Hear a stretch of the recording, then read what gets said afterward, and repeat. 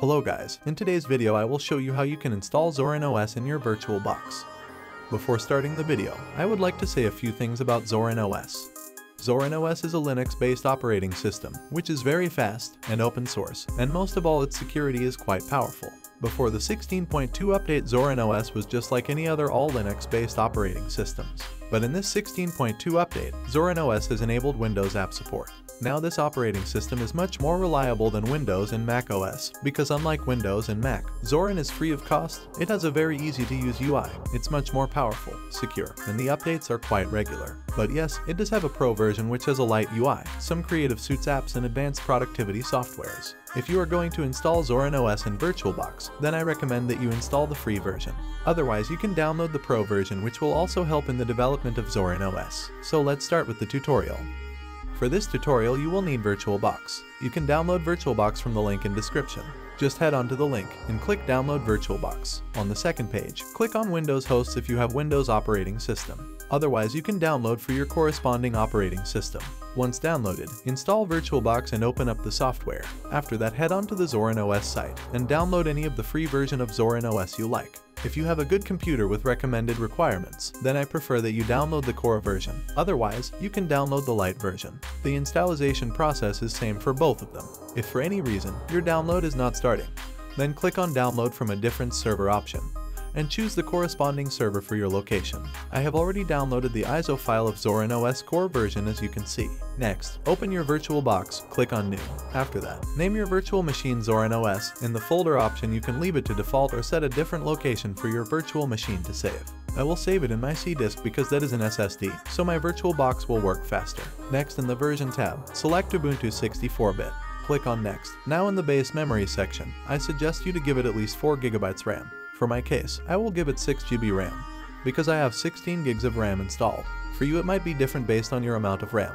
In the processor, take it to the green mark. Click on Next. In the disk size option, give it at least 25 gigs. I will give it 30 gigs. Click on Next, check the specifications, hit on Finish.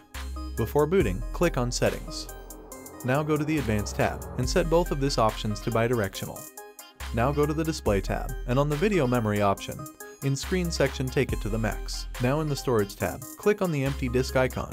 Now on the right hand side, click on the disk icon, and click on Choose a disk file, and locate to your Zorin OS ISO file. Next click on OK, and click on Start button.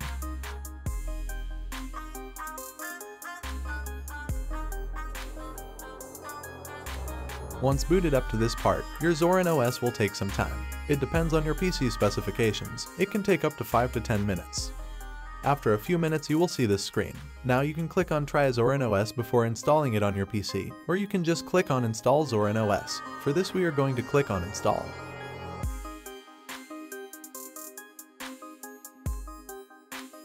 Next choose your keyboard layout and click on Continue. Once done, you will see this 3 options. If you check the first option, the installation process will take some time, because it will update everything inside Zorin OS while installing.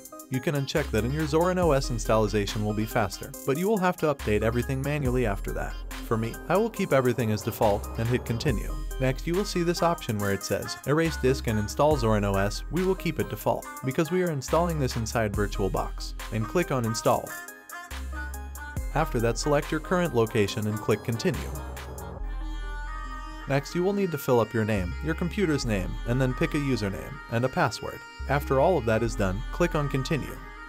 The installing process will take some time, so I will skip to that part. When the installation is complete, it will ask for a restart. Do not click and restart. Exit the virtual machine, and select Power of the machine, and hit OK. Now open the Settings tab, go to the Storage option, and remove the ISO file, and hit OK. And click on Start. Now to use it on full screen, you have to install Guest Edition CD image. On the top left side, click on the Devices option, and select Insert Guest Edition CD image. You will need to enter your password to install VBox editions. I have skipped and open up the software updater which will download the updates automatically. Once that is done, close your virtual machine and restart it again. Now to turn it to full screen, click on the Restore Down button and turn it to full window mode again.